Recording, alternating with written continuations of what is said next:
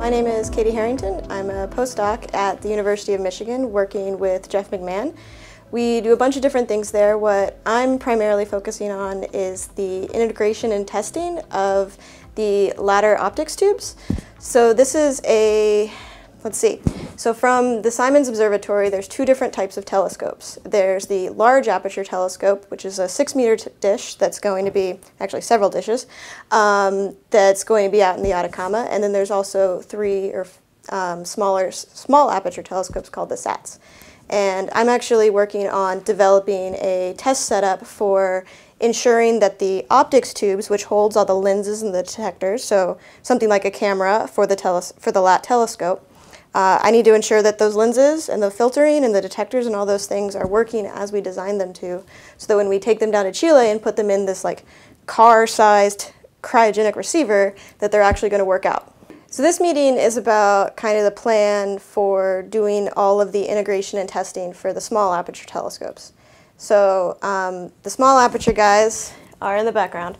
They're small, but their windows are this big.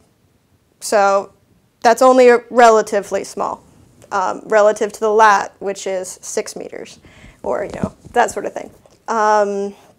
Yeah, so anytime you're going to take all of these random components that individuals have designed all across a whole different field, all across the entire collaboration, there's, I don't know, remember the number of institutions, it's probably like 80 at this point. So there's a lot of people working on these projects, and we're all working on different pieces, and eventually when we put it all together, it needs to work.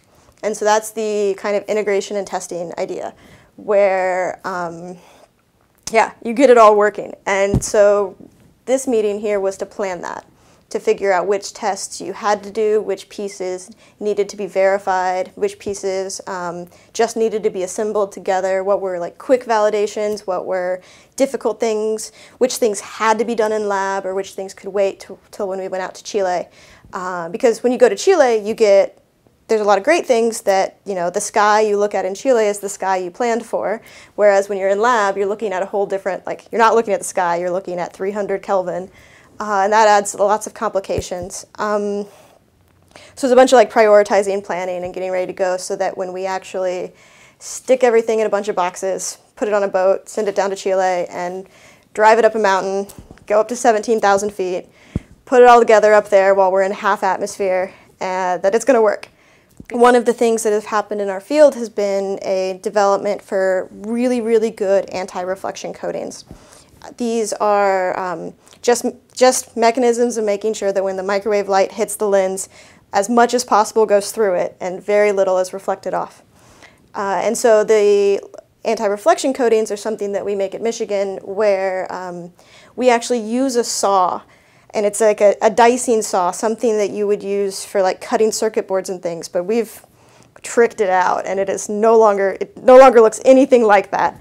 And what we're doing is we're cutting these pillars type things. They're actually like blocks. You should get some photos of them. They're quite cool. And what we're doing, and we're making these little features, these little pillars type things that are sub-wavelength. So our wavelengths of light are millimeters. And we're making things that are a third and a fourth and a fifth, of these wavelengths. Because when you make things that are smaller than the wavelength, the light can't see them. It sees the average. And so these average layers, you change the density of these materials in a very specifically engineered way so that you get the correct properties of light, properties of the material, so that much more of the light is transmitted through these lenses instead of reflected. I originally actually went to college thinking I was going to be an engineering major. So I kind of actually switched back and forth between thinking I'd do aerospace engineering or electrical engineering. But somewhere in the middle of the end of my freshman year, early sophomore year, some of my friends were asking me to continue taking physics classes with them because I'd enjoyed them and they wanted basically partners in these classes. So we ended up signing up for a cosmology class that was taught by Alan Guth, who started the theory of inflation way back in the 80s. And as we're going through there, I just kind of ended up loving it. The class was amazing. I learned a bunch. and I was finding myself more interested in it than any of my like in-major electrical engineering classes. So I ended up switching my major over to physics. I still liked doing all the engineering, hands-on type work. I would still do that as a hobby type stuff, kind of around campus, doing random things in undergrad, right? And so then in my junior year, I was taking our version of the advanced lab class where you do a bunch of physics experiments from, say, the 20th century and newer, so like the new cool stuff that's going on. And I ended up getting a summer job working on fixing some of these experiments for this lab class. And that kind of took my engineering things that I'd still enjoyed and put it right back into physics and kind of mix the two up, which CMB instrumentation, what I do now, is almost that exact same mix of physics and engineering. And so I loved that, kept going with that sort of thing, and then started applying for grad schools, looking, not really sure what I wanted to do. That original cosmology interest that got me into physics kept me that was sort of what I was looking for. And then just got a call from the person who ended up being my thesis advisor telling me about this really cool new project. This was actually CLASS. It's the Cosmology Large Angular Scale Surveyor, which is out of Johns Hopkins, which is where I went to grad school. So Toby calls me up and says, hey, let me tell you about this really cool project we're doing. And it was this kind of perfect blend of engineering, physics, trying to build something before that no one else has ever done, all this fun combination of stuff that just like got me hooked. I mean, the thing that drew me to cosmology in general was just like uncovering fundamental factors of the universe. So one of the science goals actually that I've been most interested in has been these primordial gravitational waves from inflation, which is the thing that actually the SAT is most likely to be able to set constraints on.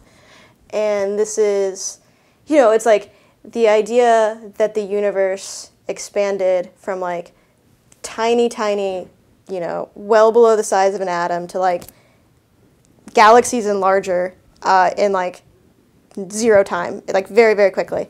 And like that's a really cool idea. And like and this inflationary expansion, it solves so many problems with like the standard model of cosmology that it's practically become the standard model of cosmology, except we need to prove that it happened. And so there are these clues that, if it happened, would have been left in the universe. There's a bunch of things we've already seen. The scalar index is something that we've really already seen is where we would expect it to be if this inflationary expansion happened. But there's other explanations for why that could be there. And so these primordial gravitational waves is the thing that we expect inflation would have created while this massive fast expansion was happening. So you'd expect quantum fluctuations in gravity to then be expanded up to size scales of the universe. But we're looking for evidence that they existed. And if you do that, then like you have to explain like what could have this happened, and one of the only real explanation is inflation. So just like trying to uncover these like cool things that might have happened or could be happening, and understanding like how the universe works. Like maps of the CMB can tell you like everything from how old the universe is to how much baryonic matter there is versus how much dark matter there is, which is like also this cool massive mystery. Like, what is dark matter? I don't know. And all this other cool stuff. So that's like, there's a bunch of interesting fun things there that like we get to do while also getting to play with really fun toys and hang out in machine shops and go to the top of mountains in the middle of nowhere in Chile and all this other cool random stuff.